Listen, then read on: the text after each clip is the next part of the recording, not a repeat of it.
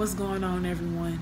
I am your girl, Vanesha Nekei, and today I wanted to know, what is success to you? Because we have what we, the world, others think success may be. Then we have what success is to us, to our own individual personal lives. So when you take the time out and you write down your daily goals, your weekly goals, your monthly goals, then you got the yearly, the long term, the short term. When you take the time out to write those different things down, and then you find yourself checking them off one by one, you've reached success. That's what it is. It's you fulfilling what you said you wanted to do, and it coming to pass.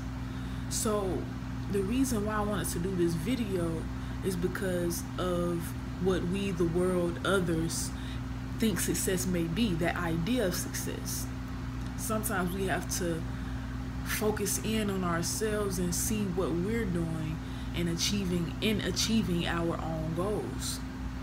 So don't let nobody else tell you what success is to you. Don't let nobody tell you that you are unsuccessful. Look at it for yourself. Write it down and see for yourself, have you accomplished it? And I'm sure you can. I'm sure you did.